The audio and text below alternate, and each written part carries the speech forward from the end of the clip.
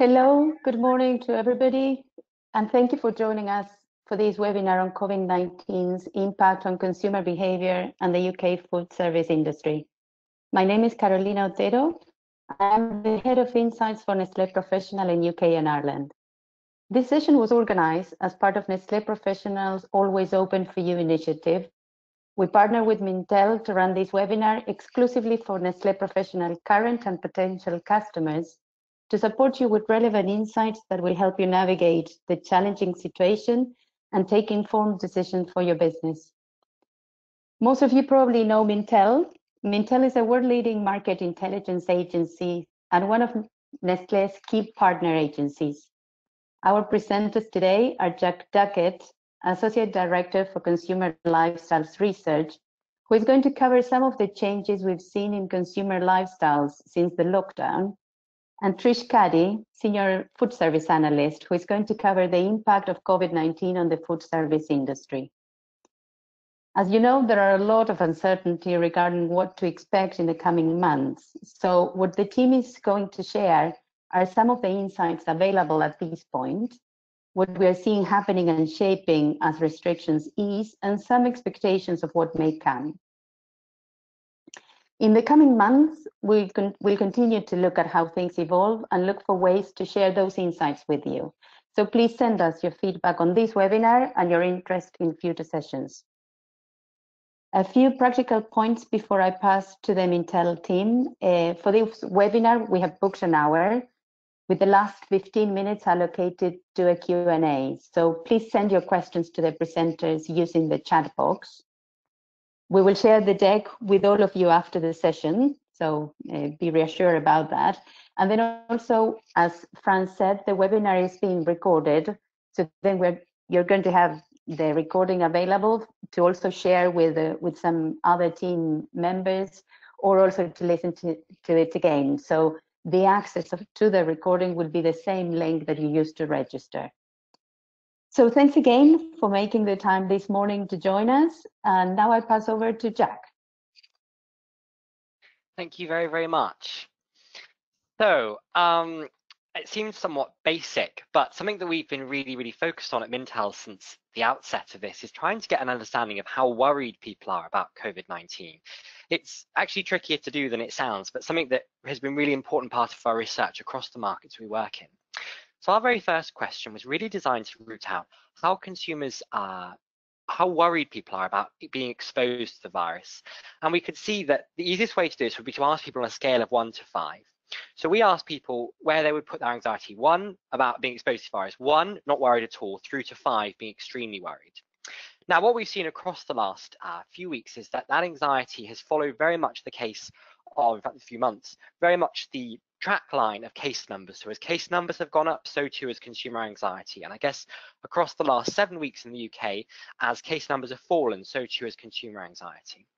But I guess what I want to make my point from this first slide here is that actually, despite what the media is keen to pitch to us all, people are actually still quite worried. 53% of all adults put their worry about being exposed to the virus at a 4 or 5. So those two higher levels. In fact, 30% are still very clear they are extremely worried about being exposed to coronavirus. So it's important to see that people are still very concerned by this. Now, there's of course variation amongst different demographic groups. You see that anxiety falls typically amongst younger consumers, 35%, so roughly a third are in that 4 or 5. The vast majority of this group put their anxiety to 3, with some putting it at 1 or 2. And of course, anxiety rises about being exposed amongst older consumers, the most vulnerable. But generally speaking, it's quite a consistent thing. People are very worried about the virus, and it's going to keep people from returning to life too quickly, I would say. If we pop to the next chart, actually, Trish. Next slide. What's really interesting also is it's not just people's concerns about being exposed to the virus, but also the threat the virus poses to their lifestyles. You don't need me to tell you that our lifestyles have changed crazily over the last few months. Life has gone from being an active, out-of-home, on-the-go experience to being very much based in the home. We are stuck in our houses for most people nearly all the time. And although things are changing slightly, people are still mostly, again, despite what our media always tells us, most people are still very much sticking to their home space. And you can see that's been quite a shock. So on a separate question, we asked people how concerned they are about how much it will impact their lifestyle. You can see again, over half, very similar portion to what we saw about their exposure anxiety, are concerned about what this what this could mean for their lifestyles. And that's something that's not likely to go so quickly. In fact, the line showing the slowdown this is much slower than it is for exposure concerns, as people still don't feel secure about their lifestyle changes. What's happening next? We still don't know. Now, in order to keep away from the virus, if we move to the next chart, Trish, we can see that this is really starting to come through in people's behaviors. People are starting to make behavior changes to keep themselves protected, to contain the stability they really, really need. And in fact, one of the biggest areas of change we've seen is when it comes to their shopping habits. The next chart shows us that 48% of all adults are avoiding using cash where possible. People really keen, it's been a huge boost for digital spending, people really, really keen to keep away from cash they could get this from. Equally, a similar proportion, nearly half of all adults trying to limit the amount of time they're spending on store. I think what's really interesting, 41% of all adults are shopping more online. If we go to the next chart, Trish. Now, that's a really interesting one. That's something that we've seen across all of our markets, and most interestingly, across all of our age groups. People are very quick to embrace online. Now, early on in this was not so much about safety as it was about getting hold of things. We all remember those images, and in fact, those were common across the world, of shelves without products on them, people not able to get hold of particularly loo roll. But in fact, it was for a whole host of products, and people really panicked. I know a friend who couldn't get hold of pom bears for their child and lost their mind, went to buying them in bulk from Amazon. So it does happen. Anyway, the point is that people therefore went online to get the things they absolutely needed, whether it was masks, loo rolls, all the things they felt they absolutely needed to keep their lives going on track. And that was seen across all age groups. And it's something that could prove, in fact, the big success story of this whole downturn. Lots of people who previously didn't like shopping online, including shopping for products they didn't like to online, beauty, personal care, healthcare, were forced to do so. And in fact, finding it easier, this is something we could see they continue to do going forward. If we go to the next chart, Trish, what we can actually see here is another change is this obsession with packaging. We've had the last few years, people were getting more and more worried about the environment and excess packaging. And yet now where hygiene is a real concern, we see 63% of all adults saying they prefer products with packaging as they think it will protect contents from contamination. In fact, in this same question, we asked people whether they think it's more important to look after hygiene or to reduce disposable packaging. And half of all adults said that it's more important to reduce, to protect hygiene currently than it is to reduce packaging. So you can see that tie between the environment and packaging. Currently, packaging and our desire for hygiene is winning out. Now we can move to the next chart, Trish. Something that we always look at Mintel is the financial impact and how this is impacting consumer sense of the economy and their finances. The next chart, Trish, shows people just how glum it is. I promise you I've got a brighter second half of my presentation, but things have got really negative when it comes to people's outlook for the economy and their own finances. In fact, I would say at this point, nearly everyone, 84% of all adults say the outbreak will have a negative impact on the UK's economic growth. In fact, that is a net of extremely negative and somewhat negative, and around 43% believe it will have an extremely negative impact on the UK's economy. People are in no doubt about just how bad this could be for the UK economy. And we can see similar concerns there for unemployment. The housing market is a very similar number. People are marginally more optimistic when it comes to their own financial situation. That's something we see always when we ask this question, whether it's about Brexit or the election, or in this case, COVID-19. But the point is that people have more knowledge of their own finances and therefore are typically going to be more optimistic as they feel more in control. But when it comes to the economy, it can't get much bleaker at this point. And if we go to our next slide, Trish, we can start to see why people are so bleak. Now, a positive reading of this chart will see us lean on the left-hand side. We can see that roughly 2/3 of all adults are either about the same financially since the start of the outbreak, or even a little bit better off, all those people who've been lucky enough to be able to make some savings. But ultimately, a more realistic and sort of hard-hitting look at this chart takes us to the right-hand side. Just over 1/3 of all adults say their finances are a little bit worse off or much worse off since the start of this outbreak. This is going to drive a real focus on value across every market, whether it's grocery, food service, leisure. People are going to be thinking very carefully about their finances until they start to feel an improvement. If we go to the next chart, Trish, we can see, in fact, this is already coming through to people's purchases. 30% of all adults have put off making major purchases as a result of the COVID-19 outbreak. This is consistent. This is what's going to be driving slowness in the housing market, in the car market, in any of those big, even the tech market when it comes to TVs sort of seeing a fall off. People are worrying about bigger picture purchases because they're feeling so crowded by the smaller ones. So things like food, beauty, personal care, all those essentials they're starting to worry about. Certainly, they're not going to be thinking about bigger picture purchases at this point. That said, I am the person who's still trying to buy a house in the middle of this, so maybe I'm not a typical consumer.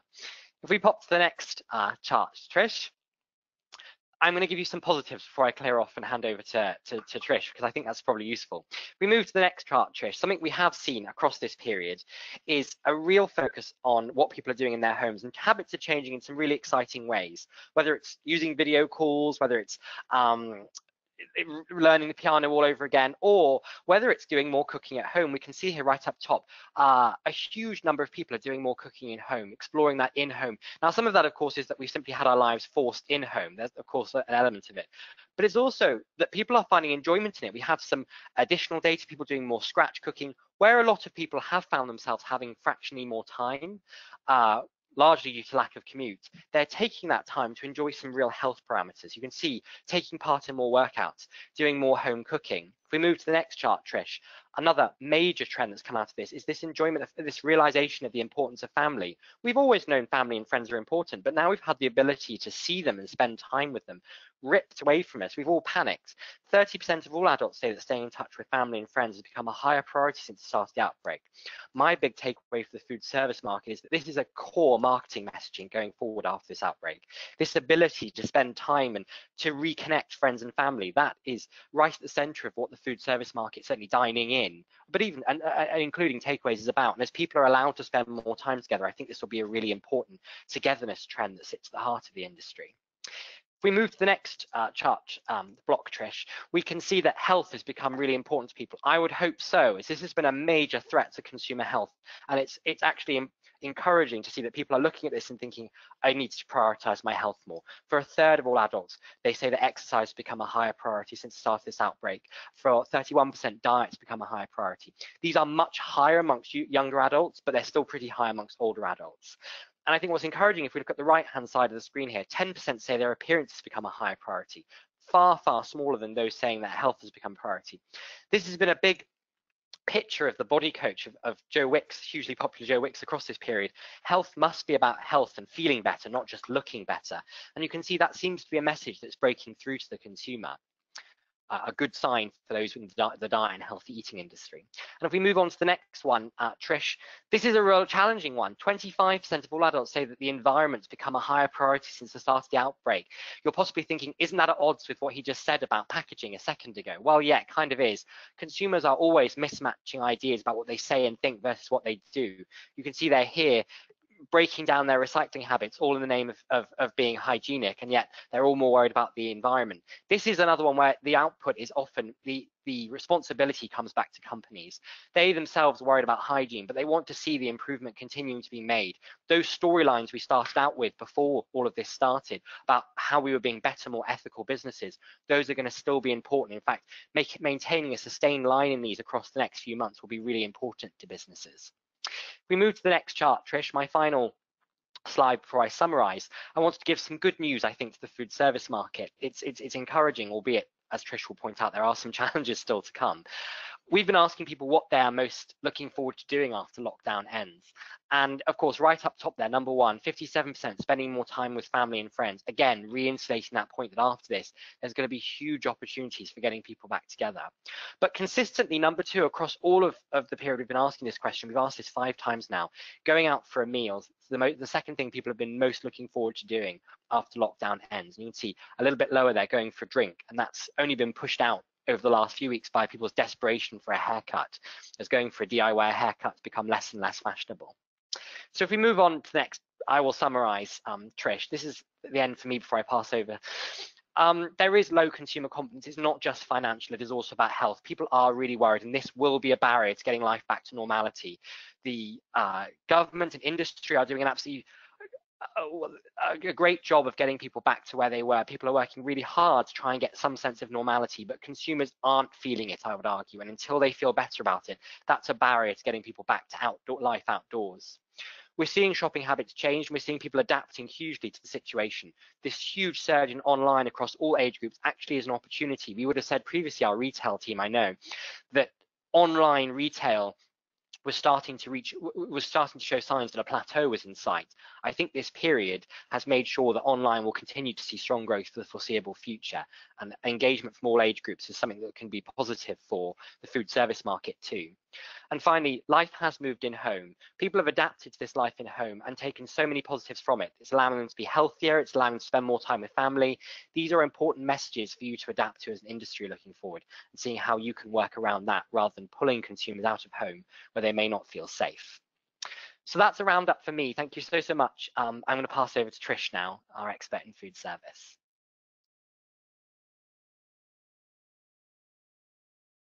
Hi everyone, I'm Trish, and I'll be looking a little bit more in-depth and more category specific towards the food service industry. This segment is going to be split into two parts. The first one's going to look at the here and now, what's really happened since the outbreak, and the second segment is going to focus a little bit more on the medium to long term, as well as some of the opportunities that are available. Next. So food service, what has happened so far? So let's have a look at how lockdown has changed consumer habits. As this is a really follow-up from what Jack's already said, so this is a good kind of a setting the scene.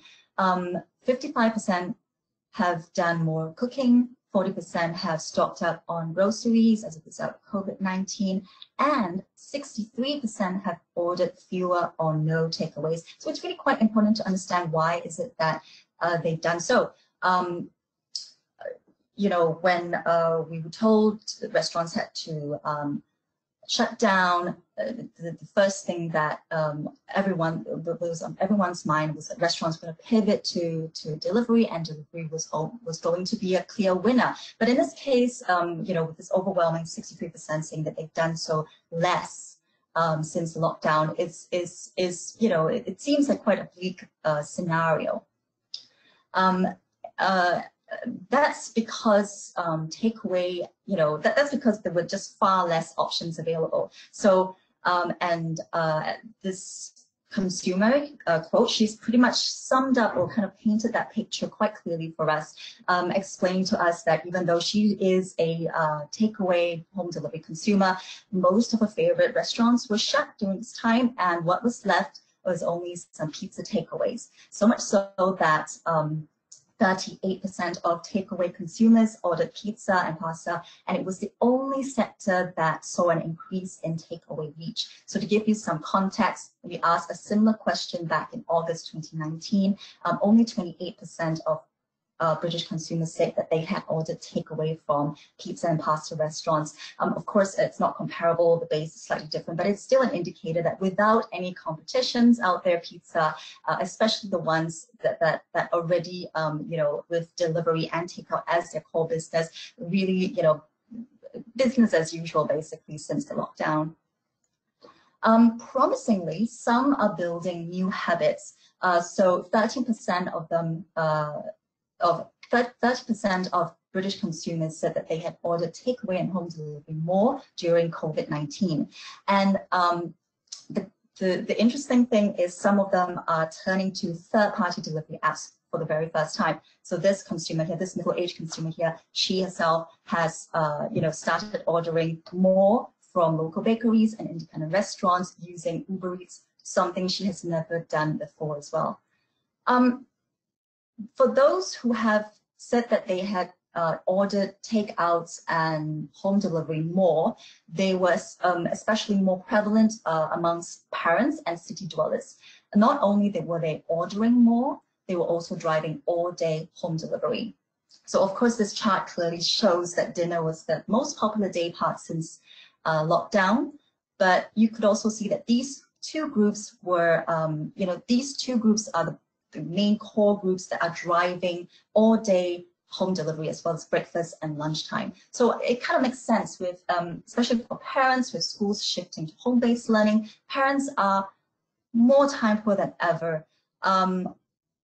Also, it's really important to identify that parents and city dwellers have always driven home delivery usage. So needless to say, the motivations are a little bit different right now. It's less so about them spending more time outside socializing and having active leisure life and coming home late, and therefore turning to these home delivery meal solutions. The motivations are different, but nonetheless, they have retained those habits from pre-lockdown, pre-COVID times.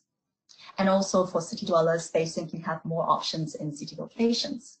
Now, we've looked at the here and now. We're also kind of anticipating what's likely to happen when lockdown measures have been lifted. So we've asked questions about whether people plan to eat out more, or do they plan to cut back? And we found that 59% actually said that they do plan to cut back on fast food restaurant visits. So we started to do more category-specific research. This one in particular is from our upcoming quick service restaurants research. So we're looking at that kind of fast food usage, and it's quite important to understand why is it that they plan to cut back on, and is there any way that we could kind of persuade them to do otherwise? So a follow-up question was asked: why is it that you do plan to cut back on eating in, heading out to restaurants for a sit-down meal?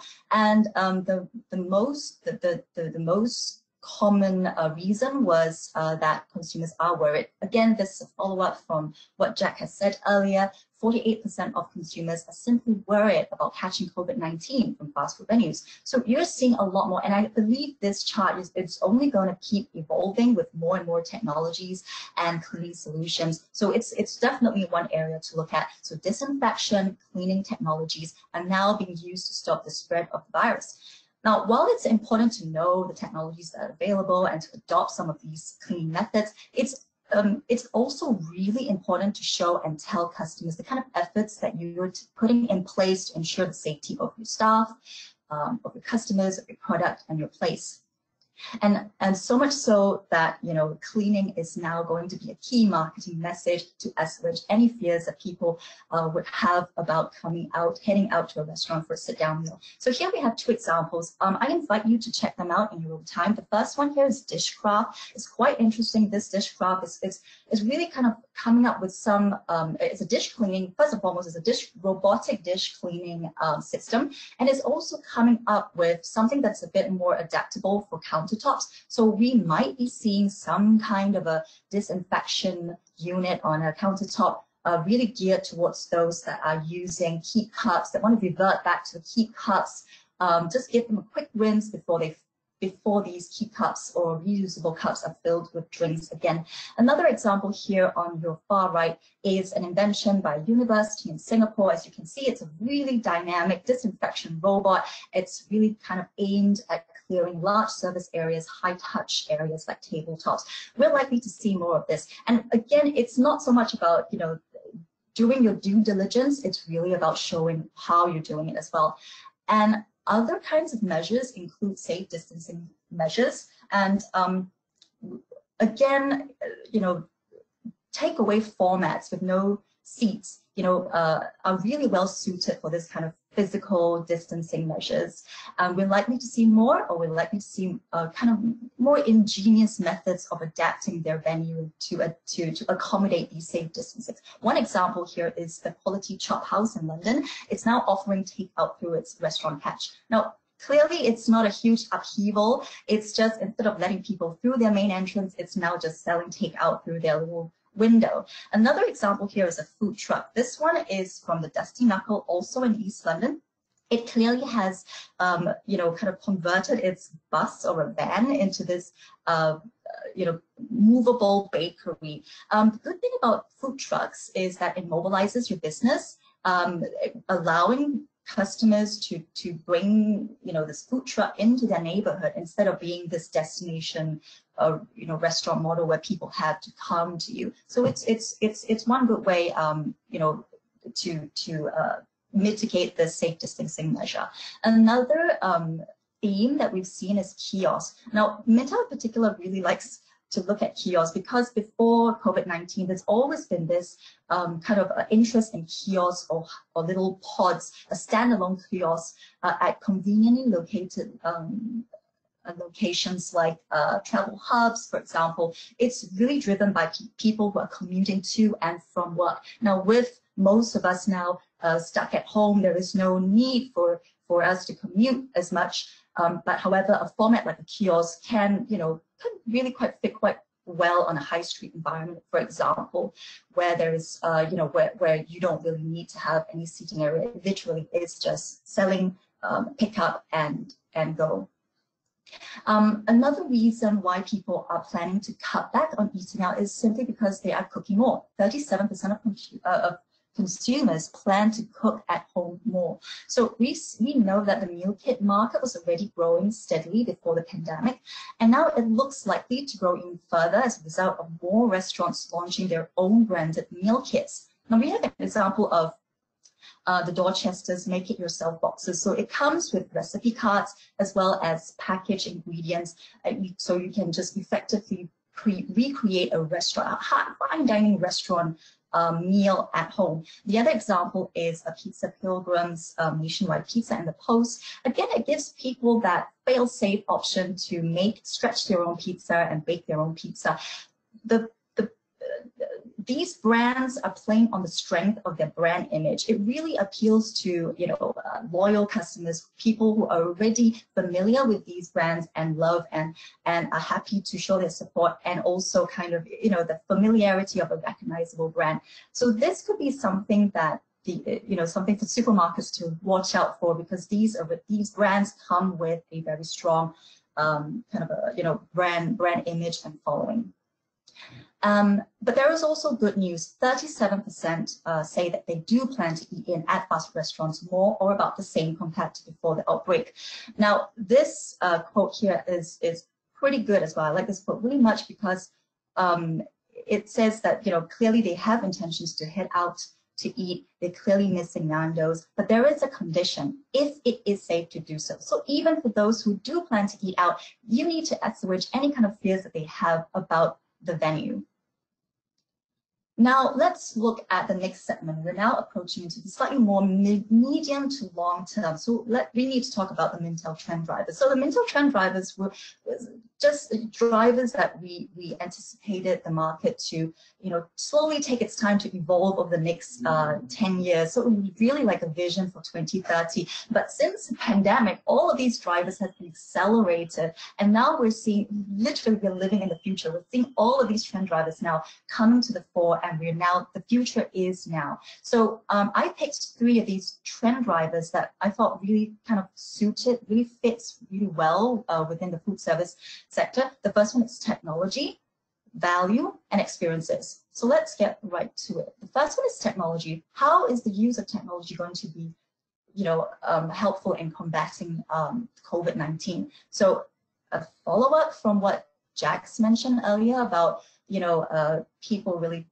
turning away from cash, and really I think coins and notes will become unsustainable in the long term as more people switch to contactless. 82% of Brits agree that cashless payment methods are more hygienic. So it's really about hygiene rather than the convenience of cash. So this used to be really divisive. When we asked this question before COVID-19, it tends to be the younger generation, like this consumer, for example, this 18 to 24-year-old. It's always been, they understand how to use it, they understand the benefits for both parts, both the merchants and the consumer.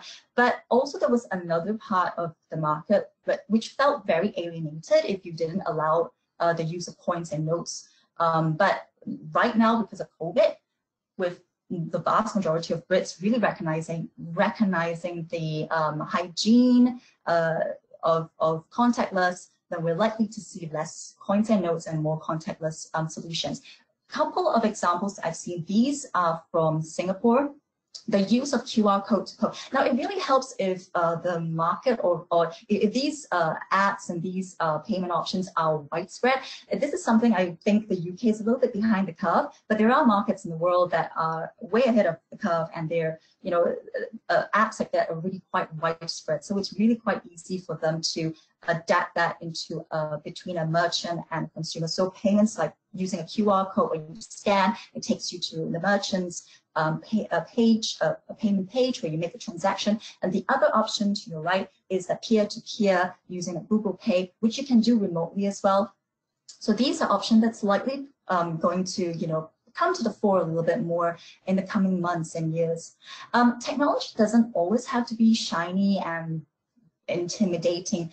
We're seeing some restaurants turning to traditional technology as well. Like this example from London, it's inviting customers to place their orders through emails or text messaging. So really, the benefits of inviting customers to place their orders directly to them gives them the option to take control of their e-commerce. So instead of paying a premium to be listed in a third-party delivery app, this is one option for them. Now it works for brands that, especially local brands with that strong community feel, where the locals, are very keen to support them and are actively seeking out what they're doing next. So it really works for them. But it also opens up conversation. If it's text messaging or email, it really opens up that communication. It humanizes the process, something that third-party delivery apps cannot offer.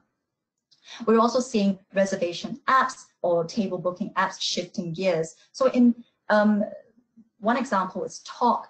Instead of allowing customers to book tables because restaurants are closed, they have shifted gears. It really is about utilizing existing tech capabilities to allow customers to, instead of booking a table, to book their time slot for picking up their pre-orders. So again, things like that are really good at crowd controlling as well, because you can stagger people's collection and therefore it minimizes any kind of cluster or overwhelming response. Now, next theme is value. So let's look at COVID-19's impact on value for money and accessibility. So value is no longer just about what's cheap and what's good. It really is about what feels right, what feels good, and how it can help people or make their lives easier. First and foremost, we need to talk about our love for all things British. The idea of a restaurant selling grocery is now an established trend. We saw that first with Leon when it converted all of its restaurants to sell groceries. And we asked the question if this is something they would like to see. 58% of British consumers agree that restaurants should continue to offer groceries even after COVID, even after lockdown restrictions as well. Not only selling groceries boosts revenue, it really promotes that local farmer and supplier. It really bridges that gap between the local produce, local farmers, local suppliers, and the consumers as well.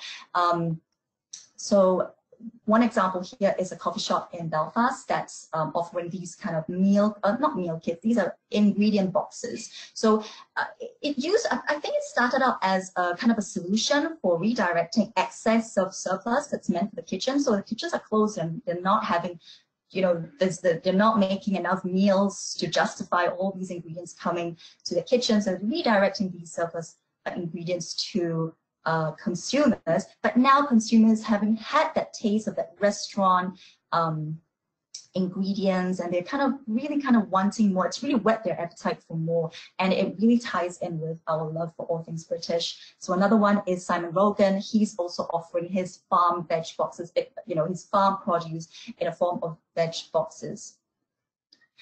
Ready meals is also another innovation that's coming out from the food service sector. Some restaurants are pushing into that ready meal space with their own range of supermarket products. So it's something for supermarkets to look out for as well, because it could potentially, eat into their market share.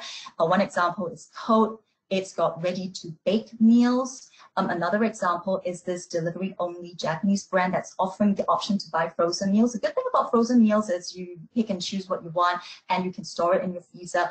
It minimizes the need for multiple deliveries as well. It's also, kind of a good alternative to cooking. And the third option is to go, ready to go, grab and go. So Spring is a restaurant at Somerset House. It's decided to launch a range of food to go. So these ready meals are now sold in a cute little supermarket in Notting Hill. When we talk about value, we need to talk about what adding value means to consumers. Here we are seeing operators having to add value. So what does that really mean? Value meals, set meals, price bundles. These are some examples of really kind of giving people that sense of getting bang for your buck, basically. This is really interesting as well. From lessons learned from the last recession, we saw that it really badly hit the fine dining sector because, you know, banks collapsing and a lot of these lunchtime expenses were, you know, culled. So this time around, we're seeing incredibly a lot of innovations coming out from the fine dining sector. So this one, the first one is Davis and Brook. It's a restaurant in Claridge's, so it's being marketed as a Claridge's, but we also know that it's recipe from Davis and Brook to go fried chicken meal. So they're coming up with a comfort food that is that's portable, that people understand. To some, £35 may be a bit steep, but also it can also be seen as a treat. So we'll look a little bit more at what treats mean and how important it is. So for somebody who may not, you know, normally go to Claridge's for a meal, actually having a £35 meal deal does sound like kind of viable, kind of, you know, value for money. It's kind of worth it. It's coming from a high-end restaurant. Another example is Cloud Bossy at Bibendum. He's come up with a daily changing set menu for £30. Again, what these fine dining restaurants are doing is that they're expanding their customer base to include people that wouldn't normally come to their restaurant in a normal situation. Also, the days of saying, oh, you know, pub foods are not, our food's not deliverable.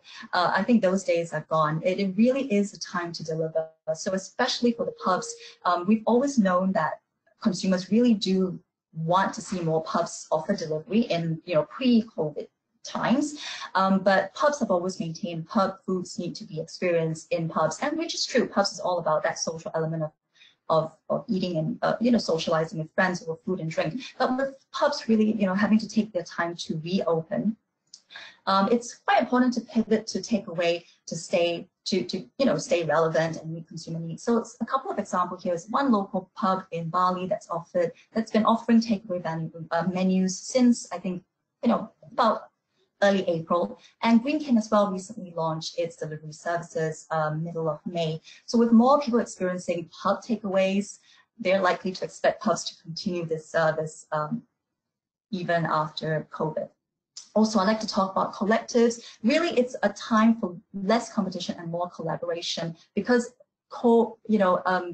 it's really about that collectiveness, that kind of collaboration spirit that is going to help the broader eating out market, and that is what's really quite important right now. So the collective mindset of food halls is worth paying attention to. Like this one in Liverpool's Baltic Market, what they've done is they pulled together the joint forces, and you're able to order any food you want from any of these traders within the Baltic market. So again, it really kind of it's a sign of more things to come, more collaboration to come. It's a good indicator. Now we go on to experiences. So the resurgence of eating out as a treat in the age of COVID-19. So eating out is now a treat. 35% of Britons say that the desire to treat themselves has been the most influence on what they decide to eat and drink since the start of COVID-19. So really, the resurgence of eating out as a treat it is really no longer about the convenience of a takeout or grabbing a bite. Those days are, well, temporarily gone for now, but rather it's more, instead of being more spontaneous, it's more planned. It's about planning your next meal. It's a special occasion, and let's plan a takeout, or let's plan let's head out to a special restaurant for a special experience. And so for that, we need to talk about premiumization. So with restaurants, these guidelines, you know, there's so many guidelines. Is it 1 meter or 2 meters? While people work out their own guidelines, we know that restaurants have to or are forced to operate on a much smaller capacity. So they have options. They could focus on turning tables. So instead of giving people the flexibility or the luxury of having their meal in 2 hours, they've got to shorten it to a 60-minute time frame. So instead of doing that, some restaurants are trying to ramp up that dining experience. So one example here is San Francisco's Sons and Daughters. I invite you to check out the article in San Francisco Chronicle. It spells out its reopening strategy, which is really quite interesting. A couple of things worth noting is that to make up for the loss of earnings, they increased menu prices. So for them, it's quite a huge jump from $140 to $175. Instead of tipping, they have increased service charge. For them, it's 15% to 18%. So again, there are some ways to mitigate. But what they really stress on is that when you come to our restaurant, you're guaranteed an extraordinary experience. Also, it's we've also got to pay attention to the rise of solo diners. So this situation, this pandemic is quite unique is very different from the last recession. If people lost their jobs in the cities, they could go back home. But this pandemic was keeping families apart. You really couldn't go back to so families with older parents and older adult children were kept apart. So in this case, there were these, solo diners stranded, being stuck in the city locations, and therefore there is some demand or some need for that meal for one. So you've got a couple of restaurants that are doing just that. So Bright, another restaurant in East London, it's come up with meal kits for one, and Townsend is also a little restaurant in East London. It's also offering meal kits with wine for one or two. Now, last but not least, this is another indication that there is this sense of collaboration mindset going on in a form of menu swaps. So this example is from Singapore. Singapore has recently collaborated with Australia. So one restaurant in Singapore, Burnt Ends, collaborated with an Australian restaurant to cook from each other's menus. So as travel restrictions continue, we cannot travel as travelers, and chefs cannot travel to do pop-ups. This little kind of menu swap is quite, it's quite a clever way to keep menu options excited, also for consumers to feel a bit excited, to kind of feel like they're having something that well, we can't visit Australia this year, let's experience this meal instead from this local restaurant. So in summary, in a short term, which is what's happened already, restaurants, pubs, cafes, they're gradually reopening while adhering to some social distancing guidelines.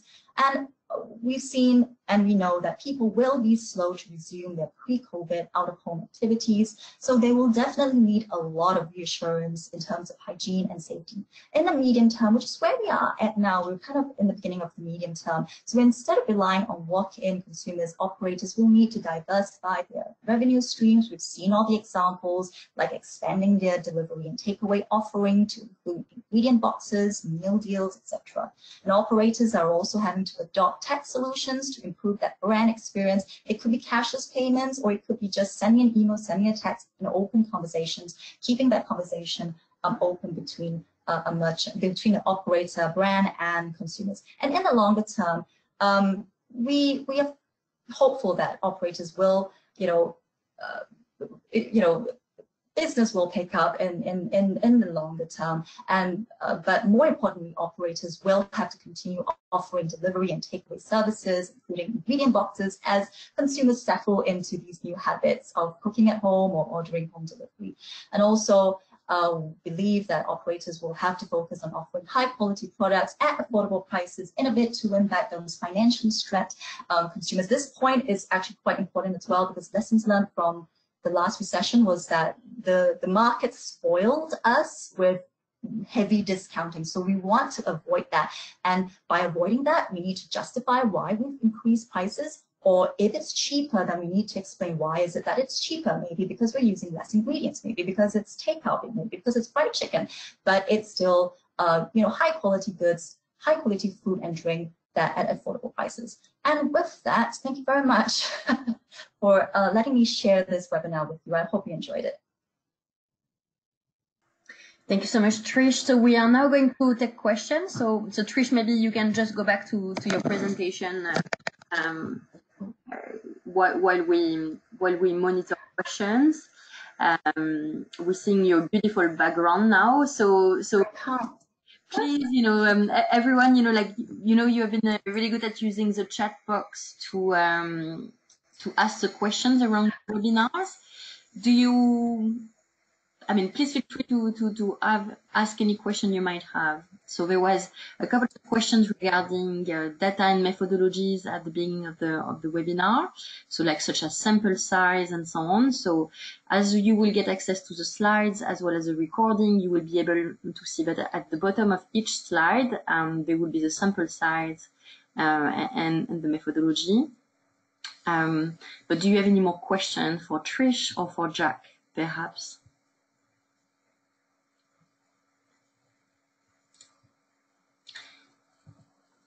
Hello.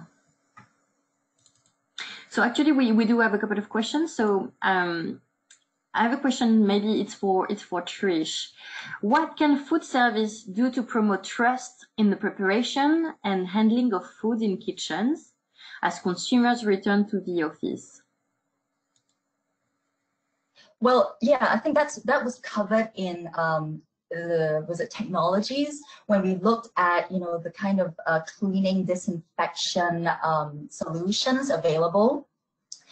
So I think really it's at this point, it's you know, it's really the main focus here is not just knowing that you need to do something, your due diligence. It's really about showing and putting it very clearly in your marketing messages. What are you doing to take measures? So if, for example, if you're operating from a dark kitchen where, you know, first and foremost, we never quite know what goes on in a dark kitchen because, as the name suggests, we don't know what it is because there is no way to see what goes on in a dark kitchen. So ever more important now is the need to put that in your marketing messages, that you are, you know, the kind of measures that you're putting in place. So it's really about assuaging any fears that people might have.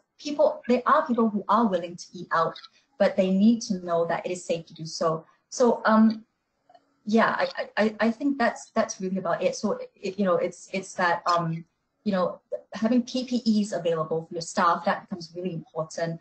But really, yeah. So I think that's definitely one starting point. Being able to see your restaurant staff, you know, having really good personal hygiene, even seeing them clean high-touch services even during rush hour. I think these are good indications that this restaurant is doing their due diligence to keep the spread of the virus. Thank you, Trish. So I have a couple of questions. Yes, you will be able to receive the slides and the recording. So this will be shared as a follow-up by email to all the people that registered to this webinar. So it will be directly in your mailbox. You will receive a link to access the slides and the recording. We have additional questions. So as people return to offices, do you see them choosing to eat more in office cafeterias, or will they continue to go out to food service establishments for lunch? Yeah, again, this is another prediction that is quite hard to see, because even for us, I'm thinking, how are we ever going to, even from a, you know, me as a Mintel employer, it's also really quite hard to anticipate what's likely to happen. Do we really need the 5 crets that are currently, conveniently located around the Mintel office, for example? These are questions that we need some time, we need some more time to really understand the market and what's likely to happen, because it doesn't look likely that when you say going back to work, and if you're talking about office work in the city locations, that doesn't look likely to happen in the next few months, possibly maybe later this year. So I think we need a little bit more time to understand. But in terms of cafeteria, I think if anything, it could play to its strength, because it is all being self-contained. If you, again, show and demonstrate what you're doing, what you're putting in place for hygiene, it actually makes more sense to just, encourage and invite more people to stay in one location rather than, moving around to different venues outside, the risk of exposing yourself to catching something. So it could actually work to your favor, but again, it needs a little bit more time to play out. So I think I'm quite hopeful for in-house cafeterias, actually. Actually, Trish, it's a good, because we have several questions regarding catering, so catering division, people who are working in office catering. So do you see similar trends to the ones that, you've presented to us extending into the contract catering division, for example, office catering facilities? As in, you mean as an in-house, like a kitchen and an in-house restaurant kind of a? Yeah, like company restaurants, company offices, restaurants. Exactly. Yeah, pretty much like what I said. Because if it's all, you know, if it's all in under one roof, I think it's easier to kind of say this is our habitat, and therefore we are in full control of, you know, maintaining its hygiene. It really does kind of make more sense to encourage more people to just stay in. So if anything, I think it's about understanding what, you know, what consumers want. Again, you know, healthy convenience. I think if you know, these, you know, like the health trend is not going to disappear because of COVID-19. And as Jack has mentioned, if anything, it's ramped up. People really do care about their health. So it's really about checking in to see what consumers want. I think in this day and age, it's more about boosting, you know, immune boosting, mood enhancing. So all of these kind of elements, if you can incorporate that into your menu, and you can cater to office workers, encourage them and entice them with, you know, fresh ingredients, entice them to stay inside. I think that could really work to their advantage. I don't see how that, yeah, I actually am quite hopeful for contract catering in establishments. Okay, thank you so much, Trish. I have actually a question which might refer to your trend regarding technology. It is, did you receive any feedback from consumers, I guess, on totally automated services? So Totally automated services. So like vending machines. Yeah, maybe vending machine, or maybe, you know, the question could elaborate, but could it be you know, vending, or could it be robots? Yeah. So this is probably something, you know, we can shift our eyes and look towards China and see what they're doing as well. So robots have really come to the fore. So they're you know, cleaning robots. They've been there. They've done that. Now it's about all the other touch points, from serving, taking orders, making drinks, cooking. So all of these robotics are definitely going to come to the fore in the coming months, years. Let's just be more realistic. In the coming years, I think these would be definitely one to watch. However, when we ask questions about robotic chefs, for example, cooking or making drinks, the UK consumer is still a little bit averse towards it. They're not quite accepting. They do understand the benefits of that. They do understand that it's a more hygienic option, but they really still want to see chefs cooking. So it's really about prepping your chef, making sure that they are doing their due diligence to make sure that they are not spreading any virus amongst themselves, to the food, or to their customers. So that's more important. I think the human element is still very, very strong in the UK. But if you look at China, that's probably a market that's really quite innovative, that's really innovating around robotics and totally automation. I think that's one market to look at. Thank you so much, Trish. We do have more questions regarding eating in the workplace.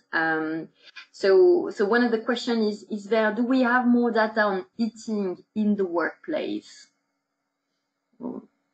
It's not at this moment. I think it's going to be a little bit tricky to do that research. We need a few more months, and I'm pretty sure we will. So I would invite you to check in with Mintel if you're not already subscribers.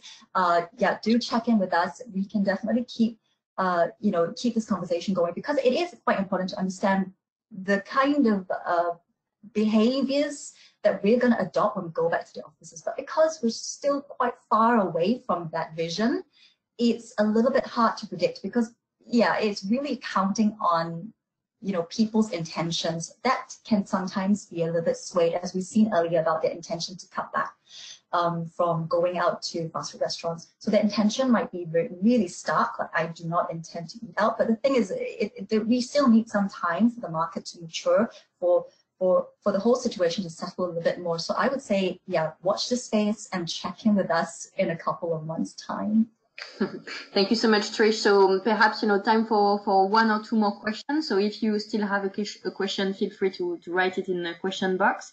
I have a last question, before last question, again, regarding workplace. In the workplace, will the caterer deliver lunches to the client's workstation instead of the customer going to the restaurant?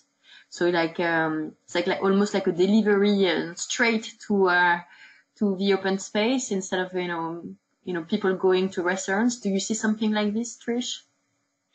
I have seen this in news, for example, when I look at, say, Chinese news or Asian news. There really is a lot of innovation in that area as well. So robotic delivery,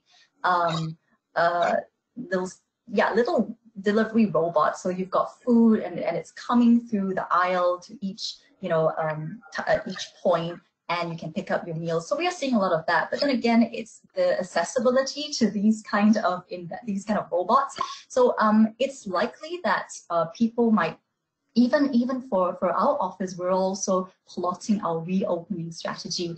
And we're also thinking, can we still resume our normal behavior of, that clean desk format where we sit, we're hot desking. Can we still hot desk in the situation? It's looking unlikely that hot desking will remain. So we might have to go back to the days where we are allocated a space. So it's really about being allocated to a space, staying in that space, and really optimizing, maximizing that space experience. So that contract caterer, for example, it is in a controlled environment, in a space, and therefore it makes sense to kind of either bring it, the logistics of whether the food's being brought to you or whether you go out to, as long as there is some kind of a guidelines, I think it can really work. Because if you adopt that kind of restaurant mindset into it, when you think, all right, if everyone's going to keep 2 meters apart, then we need to have a bit of crowd control. Who's going to go and pick up their meals at what time? Maybe you have to stagger those collection time, pickup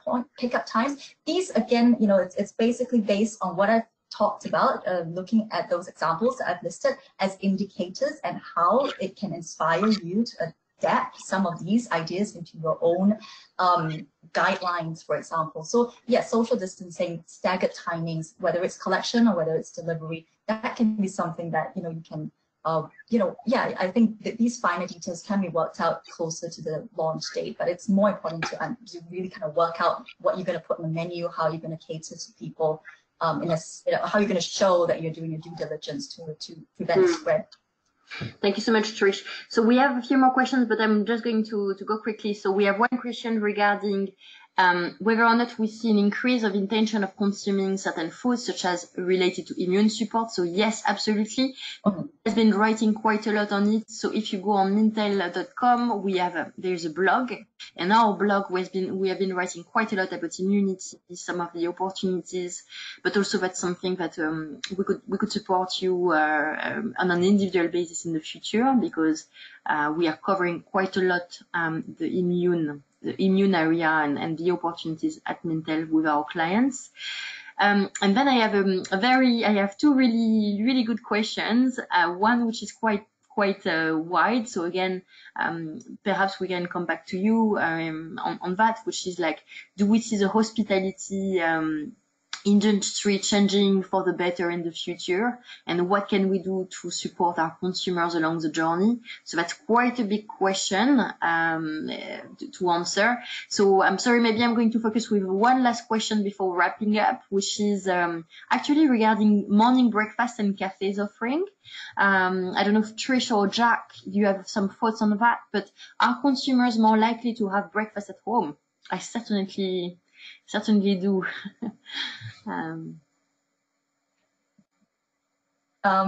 Jack, do you want to chime in on breakfast behaviors, eating at home? Mintel did a lot of, we always love talking about breakfast, don't we? It's like millennials don't like to wash up, so they're not. But do you have anything to add, Jack? I don't have any specific numbers on breakfast. I actually chiming on something you said a minute ago, though, Trish, that I thought was interesting. It's about the idea of days becoming more planned, and that making less convenience might change in position slightly to be more about to be more about how it fits within a plan rather than just being there at the right time. So Tricia's point in there, do we need 5 prets? I think what I think is interesting is if people are thinking more about their day, then I think there'll be a stronger breakfast market, but potentially from the consumer goods perspective rather than the out of home, because it'll be, if I'm going to the office only once or twice a week, which is looking like it could be possible for many companies looking forward, then I will plan that day out quite carefully. That might mean that I'm more likely to go to a food service out restaurant, but it might also mean, oh, I just need to prepare one lunch this week, I may as well do it. So there are some challenges there. I think I agree with Trish that canteens might benefit from it in terms of reducing exposure, but breakfast, I think it might more be to the benefit of the in-home breakfast market as well. That would be my inclination at this point. Great, thank you so much. So Carolina, would you like to say the last words? Sorry. Yes. Yes, I just wanted to repeat that the webinar, apart from getting the deck and the recording by email, everything was also going to be saved, hosted in the Nestlé Professional website and under the Always Open for You banner. So look for it there if not. And also, if you think that it had very good content, please do share the link with any colleagues that you have at your teams. And I wanted just to thank a lot Mintel for all the work done to put this webinar together, and also to all of you for joining us. So I think that probably the thought to finish the webinar today is that COVID-19 has accelerated the trends that we've seen already taking place from before, but then consumer and shopping habits are changing, and operators, retailers, and suppliers are transforming their business models as fast as they can to satisfy the emerging needs and also to follow consumers where they are. So a key message, I think, that from me is that agility and adaptability are crucial for the future and the challenging times that we have ahead of us. So thank you, and I hope that you found good ideas, inspirational points, and a lot of very good insights in this time that we have today. So thank you for joining us. Thank you so much, everyone. Have a really good day, and please share any feedback you might have. Bye, everyone.